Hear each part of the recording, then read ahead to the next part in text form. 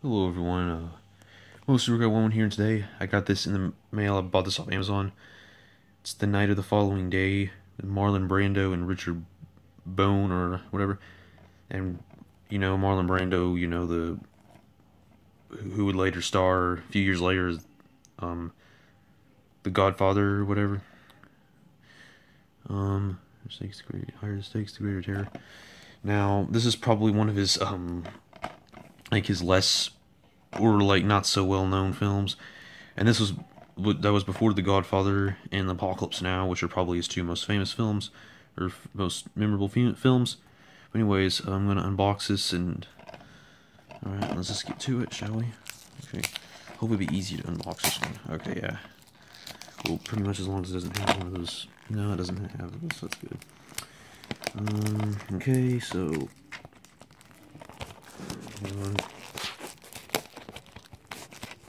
May have to pause between because times can be really difficult to open.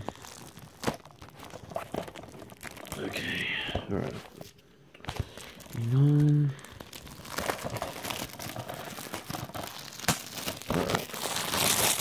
Alright, that's all. And there's the front, like you said, it's cool artwork, it's a cool cover, and I don't know if this film's gonna be good. I mean, it's Marlon Brando, and this is my first one I own with Marlon Brando, and I'm just gonna give it a watch. There's a spine. Night the Following Day. There's the back. You can pop, and this cool artwork or cool whatever. Yeah, you can pause on that if you want to read all that. And the film's rated R, and it's Universal Studios, or yeah, Universal, 1968, 1 hour 30, and it's 1 hour 34 minutes. Okay, and then let's open it up, see what we get inside. And then there's the disc. That's a cool disc, actually. I like the cool color of the disc, and the words are like orange, or white, or whatever, something like that. But anyways, yeah.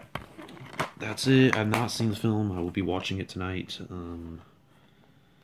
Hoping it will be decent, but we'll find out. Anyways, thank you for watching, and please subscribe. Bye for now.